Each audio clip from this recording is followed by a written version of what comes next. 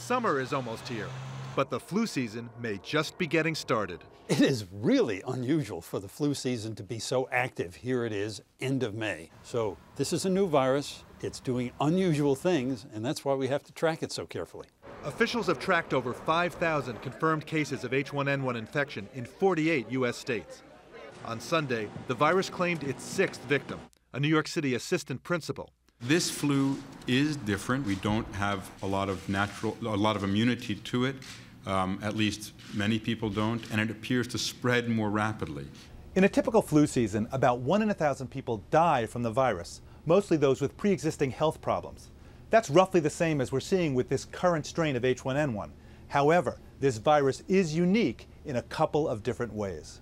What continues to be distinctive about it is, first of all, its transmission very late in the season, and second, its predilection for young people with great frequency. Researchers are hoping to understand why H1N1 is different by decoding its molecular structure and by seeing how quickly it spreads in animals. So we infect one animal, put it into a cage, and then have an uninfected animal in another cage about a foot away, and then we ask the question, how fast does the virus get transmitted?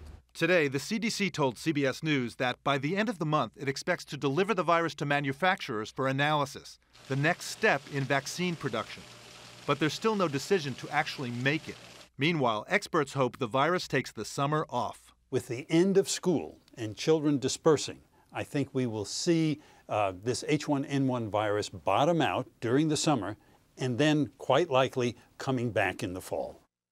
Some good news. So far, this new strain has not mutated into a more deadly form.